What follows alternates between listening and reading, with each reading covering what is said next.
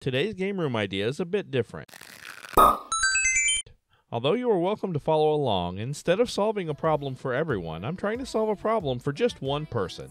This is my niece. Say hi. Hi. She's a great kid and one of my favorite people in the world. She likes to play Dance Central and Just Dance, plus other games that she and I play together. Although she's usually really happy, something's been making her sad lately.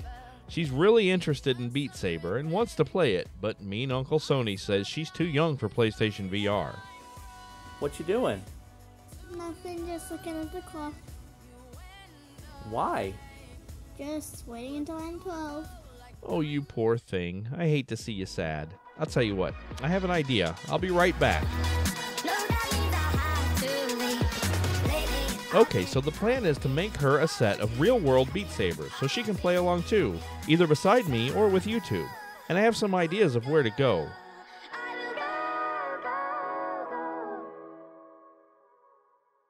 The first thing I needed was a pair of flashlights, and this set I got from Harbor Freight fits the bill exactly.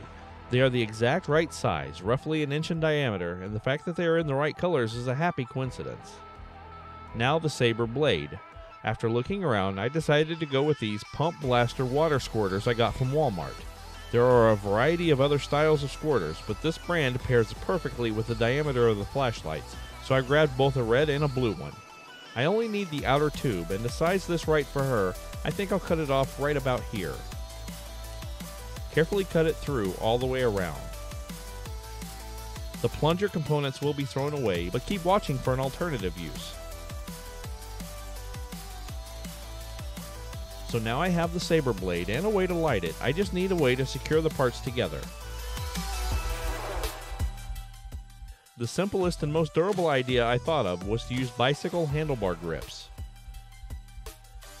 The flashlight is going to be inserted first, but I'm going to intentionally leave the end sticking slightly out. This gives us easy access to the power switch and the ability to change the batteries in the future. It's going to be quite a tight fit, so I'm using soapy water to slick the inside of the grip. Even with the soap, it was pretty tough to press that in, but I did it without damaging the grip's interior. Next is the tube. Exact same procedure, slick it up with my soapy water and work it in.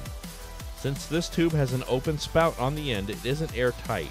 That's lucky because this would be much more difficult if it was. I'll just keep working it down until it gets as close to the flashlight as I can get it. While I finish this, a couple of things to know. I bought all of these parts locally so I could get this video out as soon as possible. We are past midsummer and these water squirters are a highly seasonal item. If you already bought some this summer, great, but they won't be around long. The flashlights I found are pretty bright for only having a single LED, and my choice in handlebar grips was pretty limited. Something that looked more like a sword hilt would have been cool, but this closed end would have to be modified. Also, I would have preferred them color matched to the Saber. Online, there are a lot more options. Flashlights in this form factor can have several LEDs. There are grip sets that include multiple colors, or you can buy a blue pair and a red pair in order to mix and match to your sabers. I have many links in the description and on my project page to see what I mean, but these grips are untested for this purpose, and it's important that they are pretty rigid and durable to hold everything together. A loose grip might benefit from adding some hot glue, and I'm not sure that a light foam grip will hold up to a lot of play. There, how does that look? Anything missing? Wrist straps. The flashlights already have a small finger strap, but I'll replace them with these wrist straps. Much better. Since I got so many wrist straps, I decided to color coordinate my move controllers while I was at it. One saber down, one to go. While I construct the second one, let me suggest some untested build variations. The plunger handle can be pulled off of these squirters. You could hot glue the plunger tube in place at the cap and use it as a light core for a different lighting effect.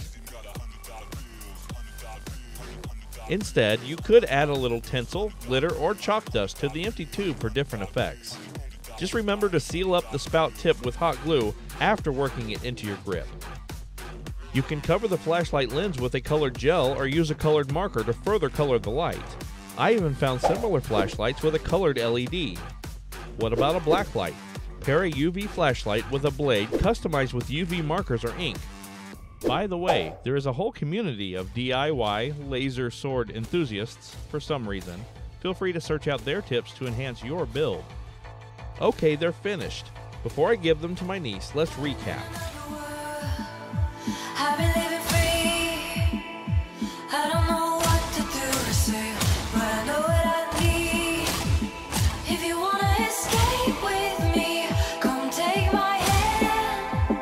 Let me show you another way to a better land, a better land.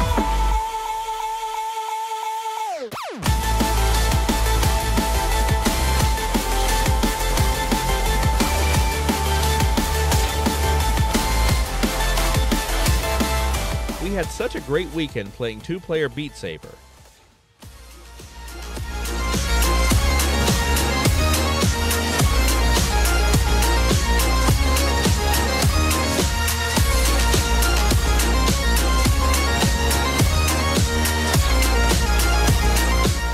Beyond the game, these are just fun to play with.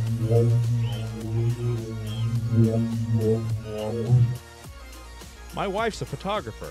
When she saw them, she decided to use them to experiment with light painting techniques.